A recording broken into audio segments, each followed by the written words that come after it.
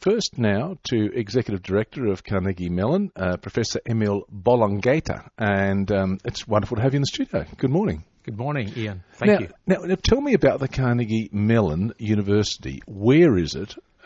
Is it in Adelaide? Yes, it is. Where is it? We're in the Torrens building in Victoria Square, right beside the State Administration Centre building. Okay. And how many students do you have? Currently, we have over 150 students enrolled.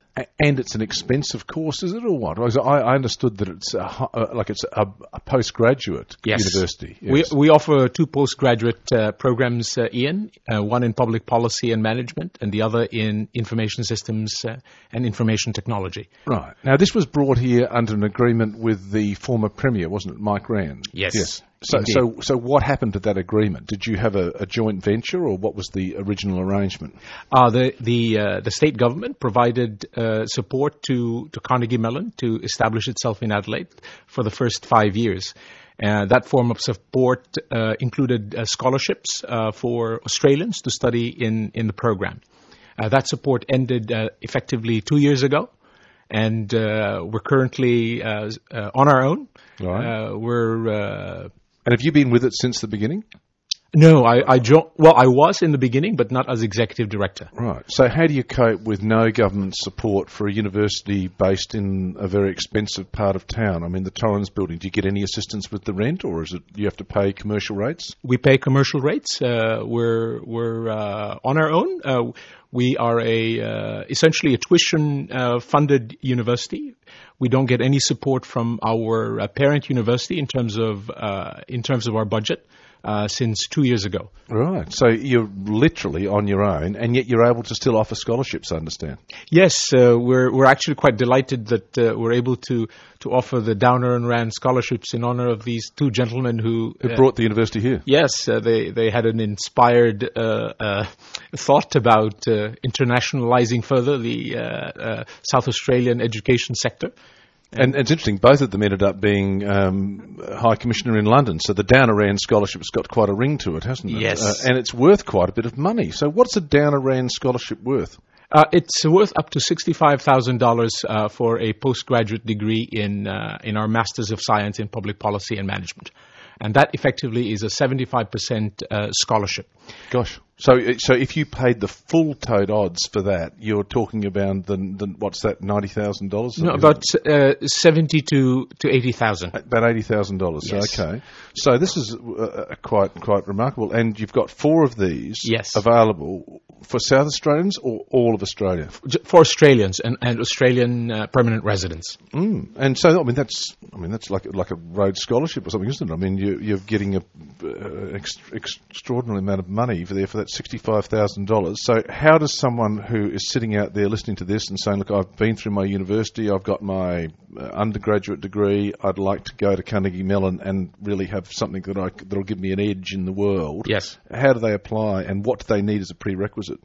Well, they go through our normal application process that includes taking a GRE or a GMAT test. These are international aptitude tests, and they need to have above average scores in their undergraduate degrees, and they need to submit two sets of essays.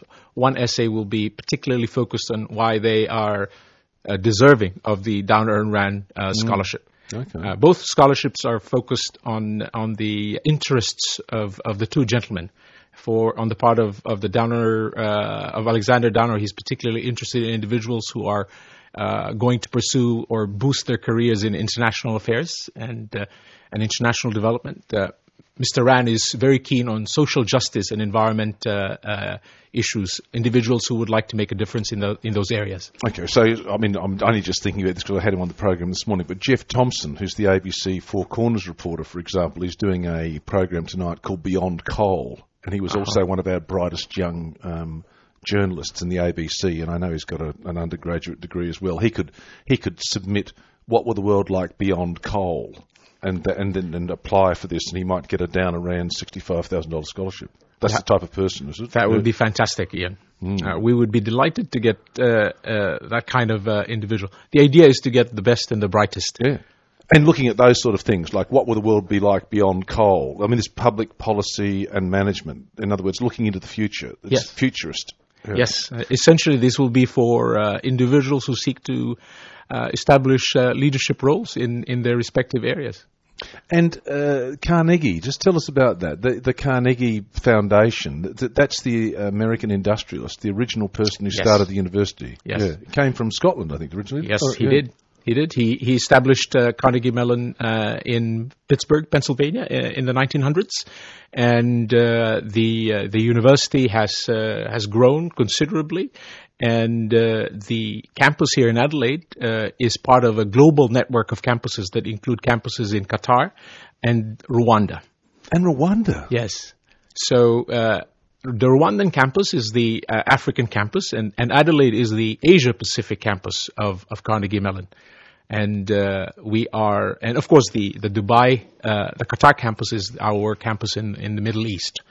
So focused on the markets in those respective continents and regions. So it's a remarkable institution then, because you've chosen in particular to establish these universities in places you wouldn't necessarily expect. I mean, Adelaide's not the first place that comes to mind in Asia. Yes. Rwanda's not the first place that comes to mind in Africa. So who is the grand overseer of Carnegie Mellon who makes these decisions? Is there a board somewhere in America that looks at all this?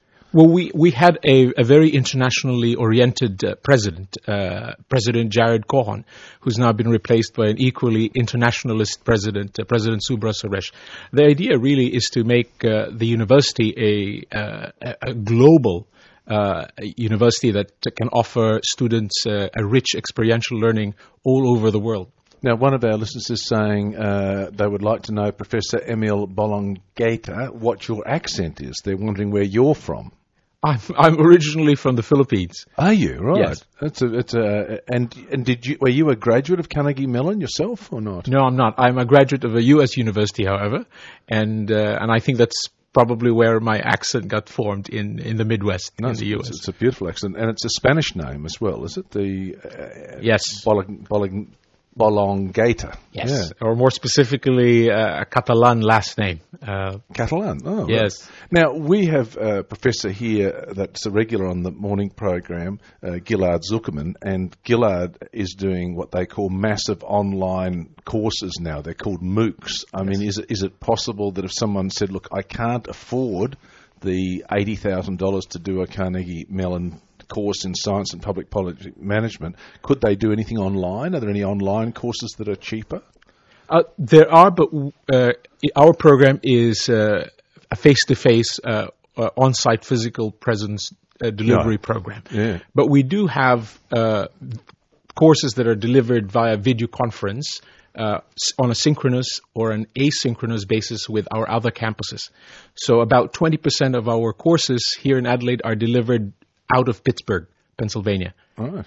So our students interact with students in the classes in Pittsburgh, as well as in Silicon Valley, where we also have another campus. Gosh, it's an amazing insight into the university. Now, Carnegie Mellon, just remind us, you've got, you said about 100 students, have you, at the moment? About 150 at the moment. 150. And where are they from then? Because if this is the Asian hub of Carnegie Mellon, they would be from all over the region? Yes, so our students come from over 30 countries. The vast majority are from Asia, and one of the reasons why we thought of the downerrann scholarships was because few of our students are from Australia. Right. So this is a way of getting some Australians in there. Yes. So one of the prerequisites is that you are an Australian citizen. Yes. And you are eligible for these. And I'll remind people again, if they are interested in it, and you could have graduated a few years ago. You don't have to be a recent graduate. It could be a mature age person even, could it? Yeah. Yes. We've had students who are in the late 30s and early 40s deciding to take postgraduate training. Fantastic. All right. Well, it's been wonderful to meet you this morning, Professor Emil Bolongaita. The scholarships are available. I imagine you've got an online application, but is it best to ring and contact you directly? What's the best way to go about finding out about the scholarships? Our scholarship information is available in our website, but I would be very happy to answer any calls about the scholarship from anyone. All right, and just very quickly before you leave us, we're going to be talking in a moment about Education Adelaide, that idea that South Australia is going to be this hub of international education. What's the reaction of your students, and do you think we could do more of what you're doing here in Adelaide? I think certainly. I think Adelaide has enormous potential to make itself an education hub. The appeal of Adelaide is tremendous, not just in terms of quality of life, but in terms of its environment. One of the reasons many international students, at least those that come to our portals, are happy about is because this is a great place to study and live and play. And did they know about it before they came to Adelaide? I mean, if Carnegie Mellon, did they say when they talk to you, did they say, oh, by the way, what's the city like, when they were a student, or did they actually know about it before? They have some awareness of it, but not much. But when they come here, they're generally their expectations are exceeded, if I may put it that way. Oh, that's the best way to be, isn't it? To surprise people with how wonderful Adelaide is. And I'm glad you're enjoying your time here. I am, Ian, tremendously. Thank you very much. Thank you for having me. Professor Emil Bolongaita there from Carnegie Mellon.